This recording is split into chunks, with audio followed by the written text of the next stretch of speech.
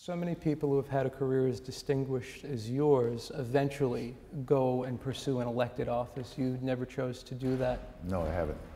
No, it's just not me. I'm still basically a soldier, notwithstanding everything else I've done, and never had any political inclinations because I was a career officer. I couldn't have any.